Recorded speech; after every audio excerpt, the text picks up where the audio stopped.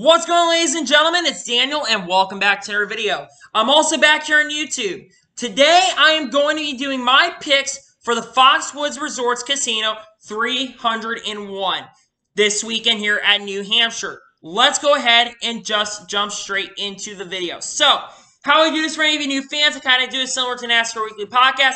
I do a suck pick, an underdog pick, and a winner's pick. But I'm also going to be doing a watch-out picks for the winner's pick as well, drivers who I think could honestly challenge this driver for the race win here at New Hampshire. But first of all, let's go ahead and talk about the weather for this race.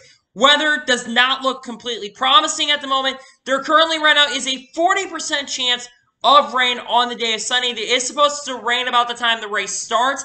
However, this could change, and the weather is very unpredictable, so we'll see what happens. Hopefully the weather does get better, and hopefully we get the race in on time and not have another freaking rain delay. Because to be honest with you, I'm tired of rain delays in 2020 because we've had so many races. Last couple races have been good, but we've had a lot of rain delays. So anyway, let's go ahead and get to the picks. So who is going to suck? My suck pick has really been very underwhelming this year. I do believe this will be this driver's final year in the Cup Series. He's only had one really strong run this year. He only has 2 top 5s in 2020 and 5 top 10 finishes. He's having one of his worst seasons in a long time. Clint Bowyer is my suck pick. Clint Bowyer, I don't trust in my opinion. He had a really bad race going at Kansas, finished 24th there. Granted, he did come back and finish 14th, but that was because a lot of the field ended up wrecking.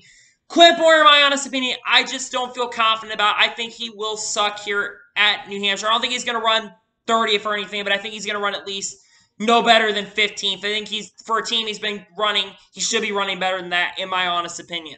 Now to the underdog pick. My underdog pick finished in the top 5 here last year with Levine Family Racing, and also, unfortunately, was involved in one of the crashes. And having, honestly, a pretty good run at Kansas. I think he's running in the top 10 around there before he crashed. And in Texas, he kind of caught a bad break with Quinn Houff. We all know what happened there.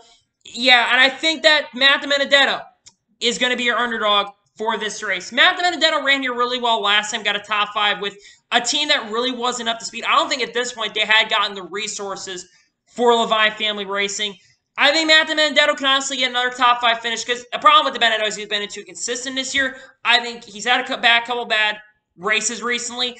I think that he will come back here strong and have a really strong run, especially since Penske is pretty good here at this racetrack. DiBenedetto is your underdog pick for this race. And now we get into the winner's pick for this race.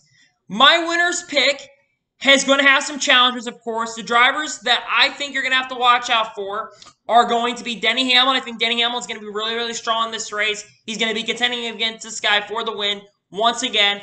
Mark Truex Jr., I think he's never won a race here, but I think that he will get on a pretty good run. I think actually Chase Elliott will have some speed in this race. And I think Aric Almirola is going to put together a pretty strong run here at New Hampshire. Those are guys to watch out for. Also Kyle Busch as well. I think Kyle Busch is actually going to have another pretty solid run here. He should have had a top 5 finish at Kansas, but he had a tire go down. But now, the winner's pick, he's won here the last 2 times, Kevin Harvick.